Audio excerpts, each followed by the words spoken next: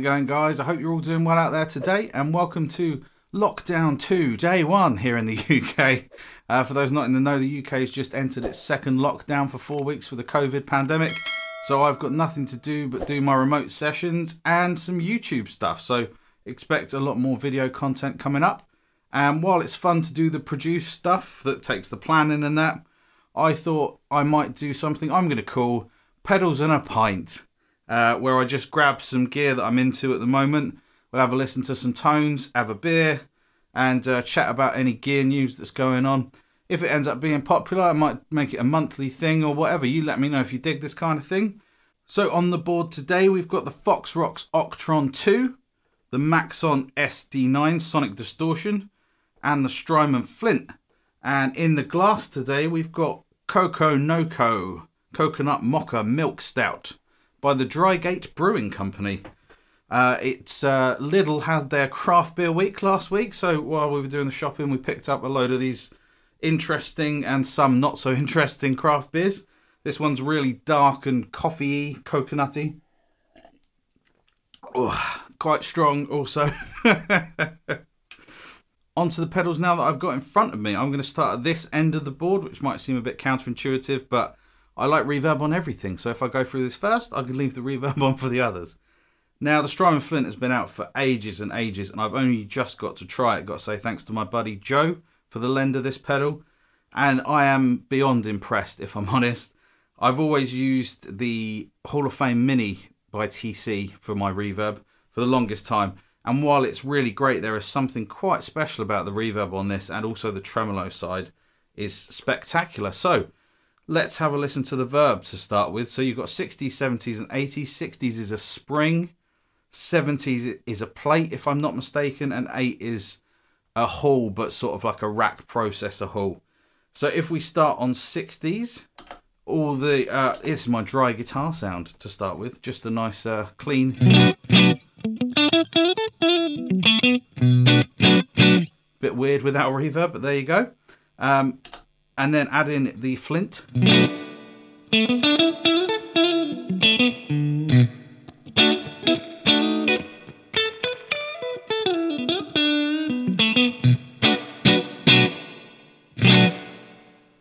Really, reverb just makes an amp come to life to me. I can't really play without it now. But that is a great sounding spring. And I like my reverbs a little bit darker. That decay time is quite nice. Probably take the mix up a little bit more.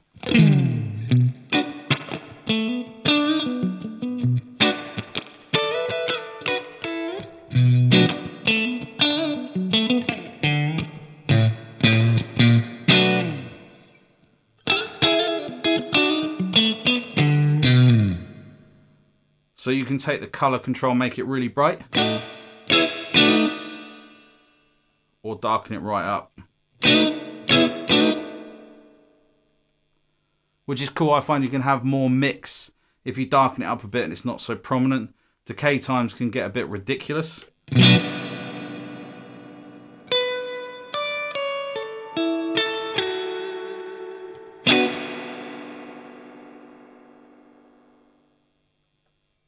And also the mix can take it quite extreme. You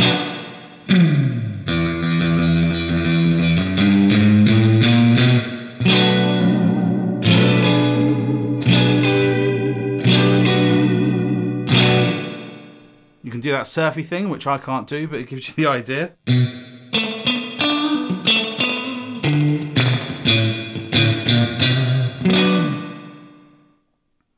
Going down to 70s, which is like a plate reverb.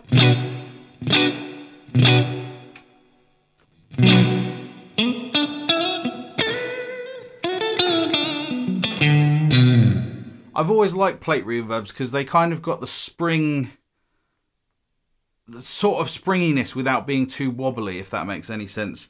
I can find some spring reverbs get quite twangy. I can't really put my finger on what it is, but I've always leaned a bit more towards a plate. It's a little bit more stable.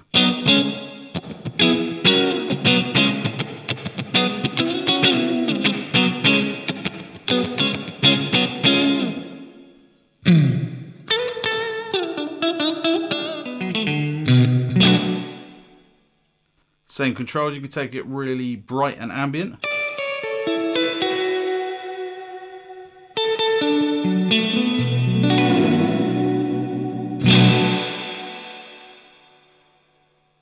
Or darken it right up.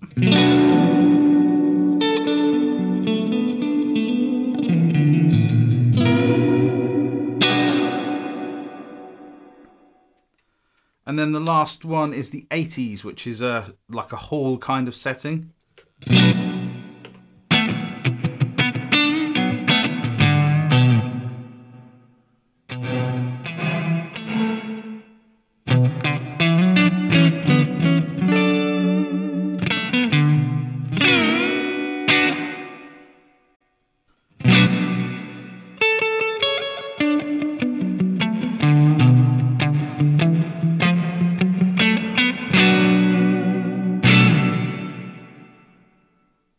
Very cool, love the reverb sound. And now onto the tremolo. I'm going to leave on a little bit of spring reverb.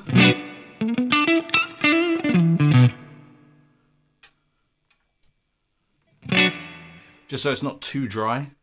And we're going to start off in the harmonic tremolo mode.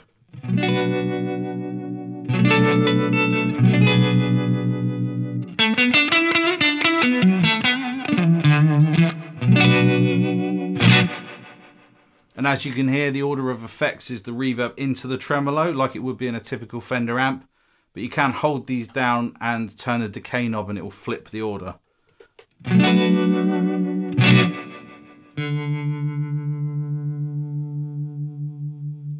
I find if you turn the intensity up and the speed down, you get almost like a univibe type thing.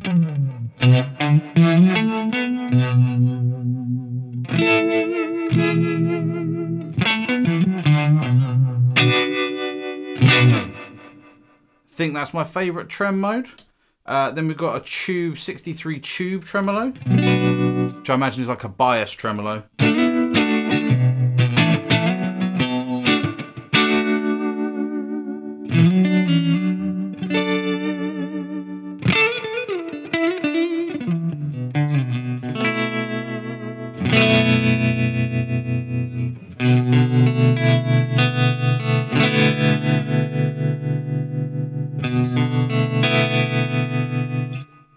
And then a 65 photo cell trem.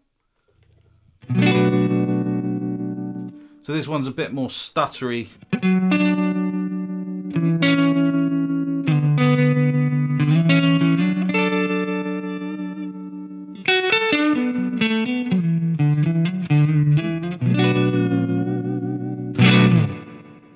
Super cool pedal. I think I'm going to have to get myself one as soon as I start earning some decent money gigging again. Next up, we've got the Maxon SD9 Sonic Distortion. This is the not so secret weapon of players like Mike Landau, Scott Henderson. That's how I came to know of it. Appearance wise, you could probably mistake it for a tube screamer from a distance, but it's a completely different animal. This is more of a distortion pedal. It sounds pretty amp-like and dynamic.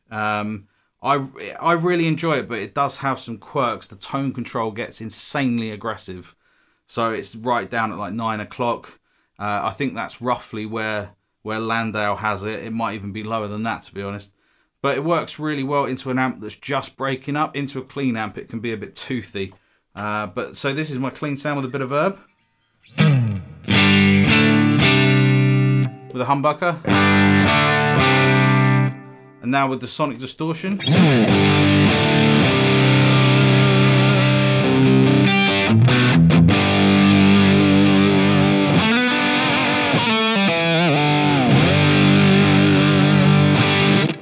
So it almost kind of borders on a bit fuzzy, but it's got a cool feel to it.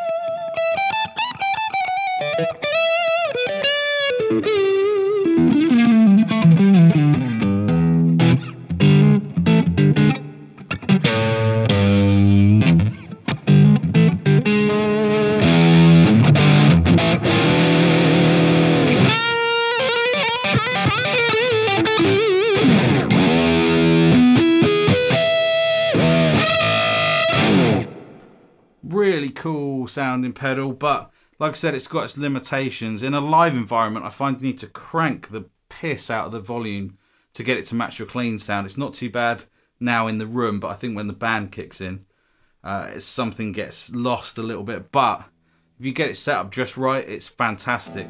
But saying about the tone control, this is how quickly it gets out of hand. So this is set just at midday.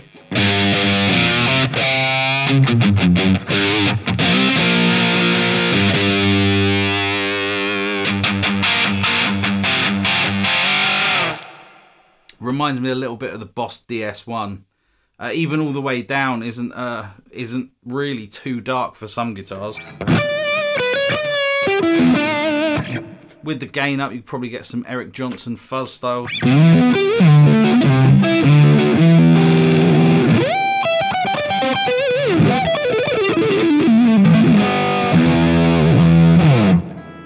Yeah, really cool, but a little bit finicky. Definitely worth showing off though. And then to the far side here, we've got one of my favourite pedals of all time, the FoxRox Octron. This is the Octron 2. And what you get is an octave up, which is a bit like an Octavia, your direct guitar signal, and an octave down. And then with these foot switches, you can select which voices are in the mix, and then you've got a master bypass. So it's probably better into gain, but let's try it just clean. So this is all three voices all the way up.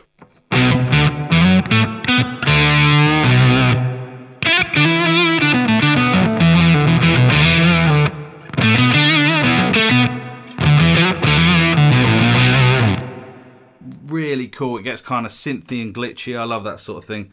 And we can just have a listen to the voices on their own. So octave up is the Octavia type thing.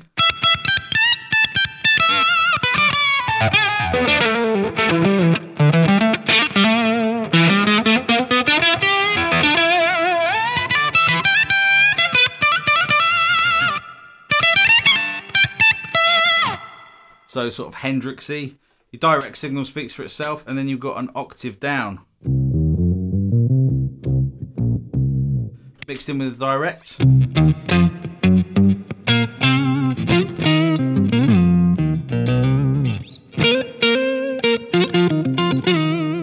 Sort of in the camp of the Boss OC2, but to me it tracks a little bit cleaner. The OC2 works great on bass, and it does work well on guitar as well, but it can be very tracking issues. It can have some tracking issues on guitar, whereas this doesn't struggle too much. There is some trim pots inside to dial it in, and I have done that to my particular rig, but it's quite easy to get it to sound good straight out of the box. And then when you run it into some Maxon sonic distortion, you get some carnage, and it sounds like this.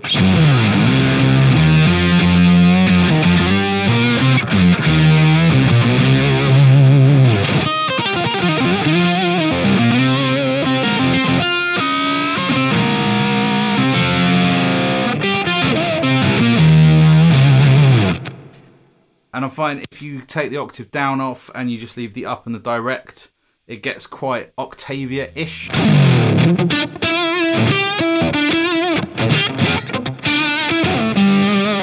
And then when you play above the 12th fret, you get the...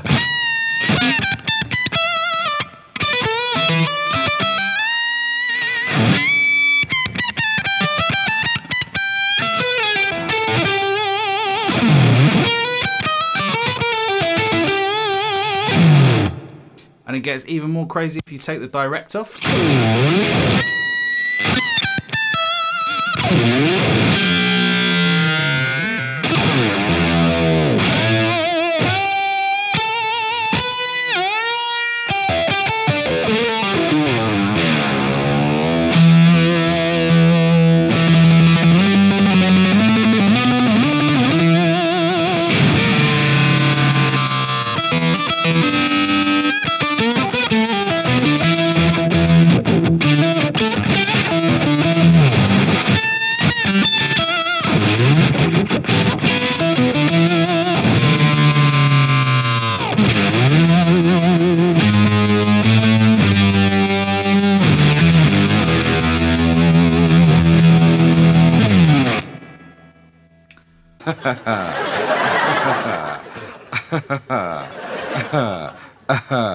news. These are some recent releases and some upcoming releases that I've got news on. The new releases aren't necessarily new, but certainly worth talking about. So my good buddies at Wampler have just released the mini Plexi drive, which is very exciting. And I'm actually due to get one to demo, which is very cool. So look out for that. Also, they've released the Bell, which is their take on the Noble's ODR1 circuit. Obviously, I demoed the Wampler Paisley drive recently, Paisley Deluxe, and that had an ODR style circuit in, which I really enjoyed. So looking forward to hearing more demos of that. Next, we got the Boss GT1000 Core, which looks like they've come out with a direct competitor to the Line 6 HX Stomp. While it's a bit more pricey, I think it comes in at about £600, whereas the HX is about £400 now in the UK.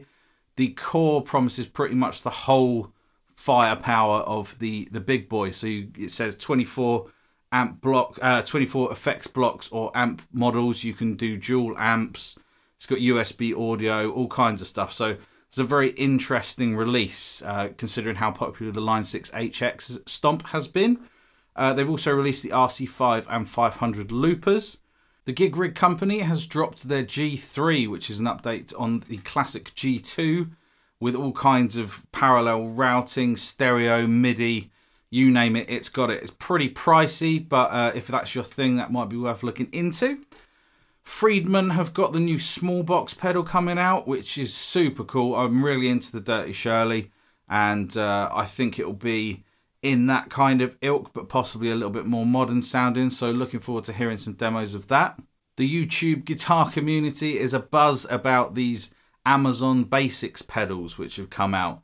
I think they range from between like $25 US and $40. Got like a boost, distortion, overdrive, looper, delay, something else. And based on some of the videos I've seen, they're just rebadged Chinese OEM clones. I've seen very similar enclosures from Nuex and Coco, I think the company was called. Also, Moon have had very similar models of pedal. So it's nothing groundbreaking, but it's kind of cool that you can, if you're a beginner player, just jump on Amazon and get yourself a collection of cool pedals. Lastly, Gone Fishing Effects have released a teaser, and I think there's a couple of prototypes floating around of the Boom Blast pedal, signature for Simon Neil from Biffy Clyro. I'm a big Biffy Clyro fan, so it was on my radar, but it's come out that the price is going to be about 300 quid. It's a dual-sided distortion fuzz kind of thing. So at that price point, it's going to have to be something pretty special for me to check it out, but still very cool. And I think that will about do us for today. This was the first, possibly only ever episode of the Pedals and a Pint show. Let me know if you dig it. I can certainly look at doing more stuff like this. I just haven't really had the time to throw into doing properly produced videos recently with getting ready for lockdown and everything. So there'll be plenty more coming. If there's any videos you particularly want to see, just let me know. And I hope very much to see you in another video. Cheers, guys.